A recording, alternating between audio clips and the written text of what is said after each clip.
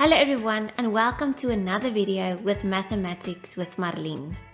Today's video was a requested video about dividing with a 3-digit divisor. I'm only going to do one example and this is going to be a very short video because I already have a few videos covering long division.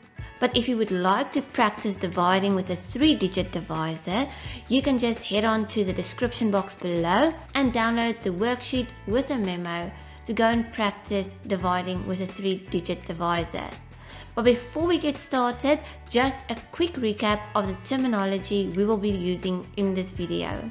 First, the number we will be dividing is called the dividend.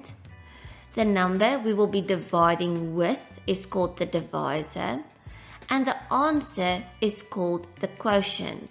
So let's have a look at this exact example.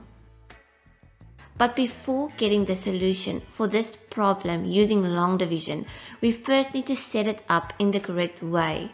So the first thing you need is your long division bracket. Your dividend goes underneath the bracket, your divisor goes in front of the bracket, and your answer will always go on top of the bracket. And then when we are doing long division, there's 4 steps you're going to follow over and over again until you have the solution, until you have the quotient. So the first step is how many times. The second step is multiply. The third step is subtract. And the fourth step is bring down. And remember, when you're doing long division, you always start at the left and you work your way to the right. So now I will take away the answer and we'll do this example together. So the first step, how many times? Does 125 go into 4?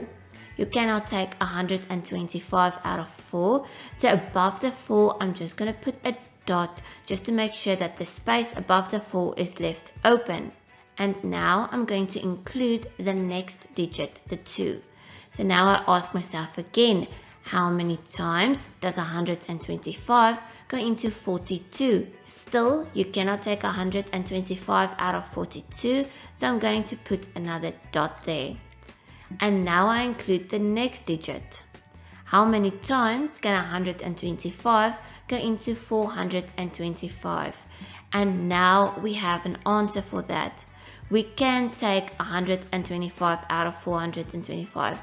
And how many times can we take 125 out of 425? 3 times. And now we move on to the next step, multiply. And 3 times 125 is 375. Our next step is subtract. 425 minus 375 is 50. And our last step is bring down. And we have that 0 we can bring down. So we bring down the next digit. And now we start with our steps over again. So the first step, how many times does 125 now go into 500? And 125 can go into 500. How many times? 4 times. Now we multiply.